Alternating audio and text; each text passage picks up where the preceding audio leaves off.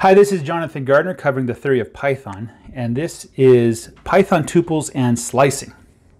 So we're going to cover what tuples are, and we're going to cover what slicing is. Note that slicing does work for strings, it works for bytes, it also works for all of the sequences. Okay, so we've covered before iterables, and we've talked about sequences. Strings and bytes are sequences of characters. In the case of strings, it's a sequence of code points in Unicode. In the case of bytes, it's a sequence of numbers between 0 and 255. Okay, and this introduces one of the fundamental concepts in computer science, which is the concept of the array. Okay, a tuple is an array of references to Python objects. Okay, so what's an array though? Well, an array is we take a region of memory. Okay, remember all memory in computers are composed of bits and organized by bytes, and we give each element of the array the same size, right? In this case we have 1, 2, 3, 4, 5, 6, 7, 8. We have 8 elements, and each of these elements has a specific size.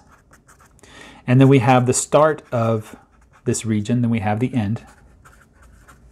Okay, and if we wanted to look up element, let's see, 1, 2, 0, 1, 2, 3, 4, 5, 6, 7. Let's say we wanted to look up element 3, right? So we want to look up that element. So we want to find where does that element start. So what we do is we take start, and then we add the size times 3. And that will give us the starting point of that element. So we can look at that element, just jump right to it in memory. Arrays are very powerful in the modern CPU world because of the way that they process arrays. And if you wanted to use arrays that had, instead of references to Python objects, actual values that can be processed, you want to look at the NumPy module. And NumPy module can really unlock the power of modern CPUs. And there's other stuff like TensorFlow that allows you to unlock the power of GPUs and stuff like that. Okay, tuples are immutable. That means that once you create a tuple, you cannot change what objects that the tuple refers to. However, the objects themselves may be mutable. Okay, so that can be a little bit confusing. Okay, and when we cover a tuple of tuples, because tuple is a Python object, that's going to give us the tree data structure that we've hinted at so many times that we're going to cover later. When you're thinking of using a tuple, you should always ask yourself whether or not you should use a list or a generator instead. A list is a mutable tuple, and a generator, we've covered already before, generates values on the fly. These might be perfectly good solutions for the problem you're looking at. Let's talk about how to define or how to describe tuples in Python. So in Python, there's several ways to define a tuple. The first way is we have a single expression followed by a comma. And what this is a one tuple, a tuple of length 1 that just contains the expression, right? You can also have multiple expressions, one after the other, separated by commas. And you can end with a comma, but you don't have to. This is optional. And what this will give you an end tuple. In this case, this is 3, but you can have as many as you want, okay? Now you can also have two parentheses, open and close, right next to each other, and what this gives you is the empty tuple. Okay? If you were to have an expression inside of a parenthesis, this is not a tuple, this is just the expression. So that's mathematic things. This is not a tuple. So not a tuple. But if you were to have inside a parenthesis an expression with a single comma afterwards, then this is the one tuple again. And you can, of course, have many elements inside the parentheses, right? Maybe ending with a comma, it doesn't matter. This is the end tuple. Tuple of length of the number of expressions you have there. And there's two other ways, well, 3 other ways. So the first way is you have a comprehension inside of parentheses. So that this does not give you a tuple, this actually gives you a generator. It's a different way to specify a generator. We'll cover this when we cover comprehensions. But you also have the tuple function that you can pass in some kind of iterable And this will give you back a tuple, obviously. And we haven't really talked about this. We'll talk about it with comprehensions, but I want to whet your appetite for this. Inside of a function, you can pass in comprehensions, especially ones that take iterables. And the comprehensions will also be converted into a tuple.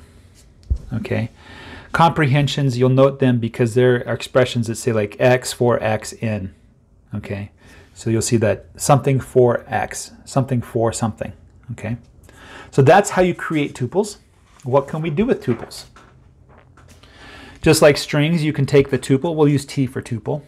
And you can access it with the element I. This will return the ith, or I plus 1 element. And remember, it's 0 based. So 0 is the first, 1 is the second, 2 is the third, and so on.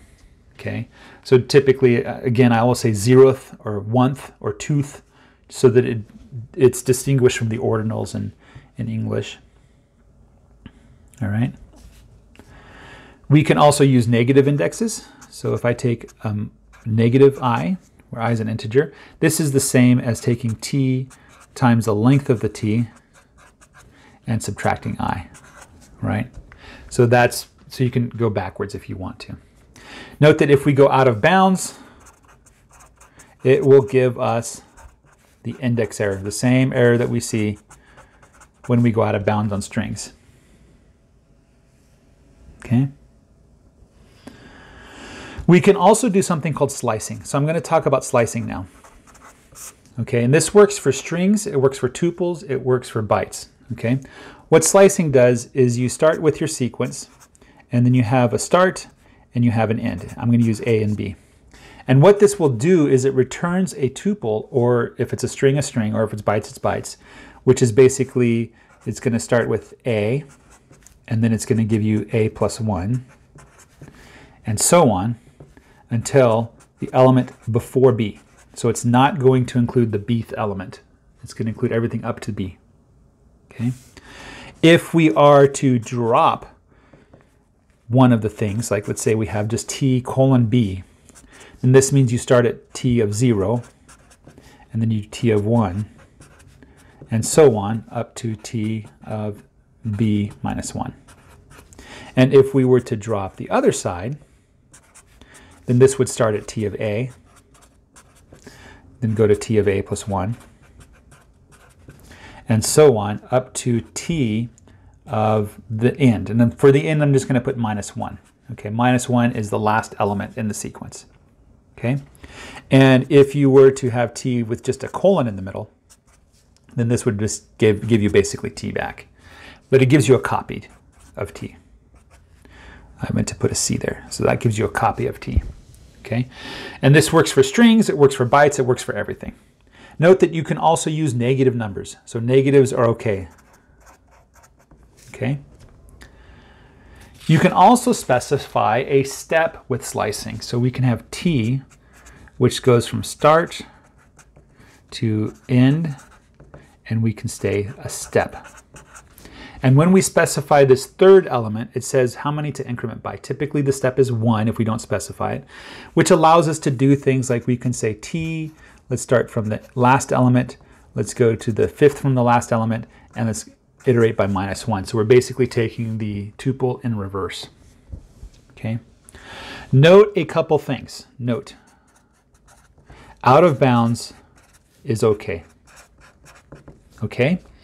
So if we were to take, let's say t has 2 elements. So only t0 and t1 make any sense. Then in that case, t of 5 to 7 will give you the empty tuple. Okay. So when you go out of bounds, it doesn't raise an error or an exception. It just doesn't return anything. Okay. So you can say, for instance, t from 1, 9, and what that will give you is it just gives you the first element, t of 1. And then that's it. All right. It's pretty interesting. You should play around with this to get familiar with this syntax and to understand how it works. Okay. Very powerful. Slicing is a very powerful concept in Python. All right. Let's talk a little bit about tuple math. So we can do some math with tuples. there's two operations that are interesting. One is when you have a tuple plus another tuple. This is going to do concatenation, just like it does with strings. And we can also take a tuple and we can multiply it by some integer I. And either direction is okay. And this does the multiplication, just like we saw with strings. So it's basically going to take t plus t plus t plus t I times. All right. We can also test. We say x is in t or x is not in t. And this checks each value of t to see if x is one of those values. It's going to test that x is equal to some t of some I, where I is in t, is one of the elements in t. Okay. We can do len of t. I'm sorry I write len this way. This probably harkens back to my math with log ln. So I write my logs, natural logs, as ln in cursive like that. So len of t will give you the length of t. We could do max, which will return the greatest element in t, and min will return the least element in t. Okay.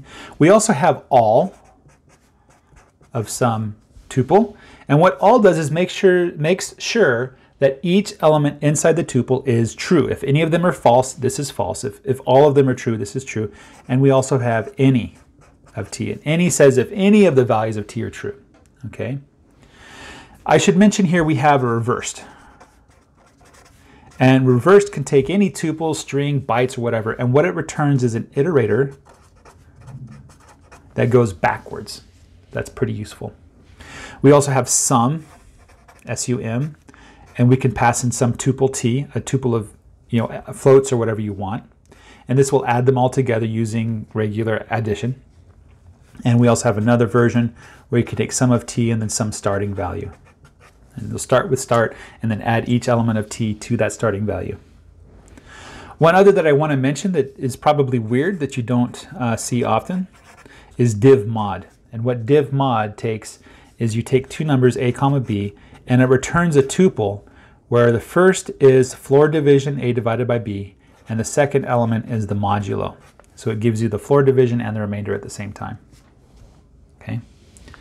There's only a couple methods on tuple. So we have t.index. And so we can specify where is the x, and it will raise a value error if it's missing.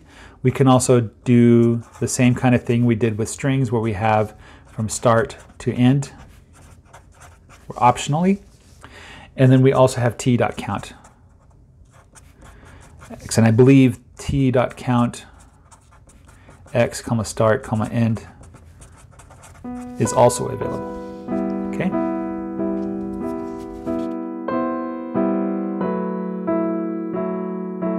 Thank you for watching this video on the theory of Python by Real Physics.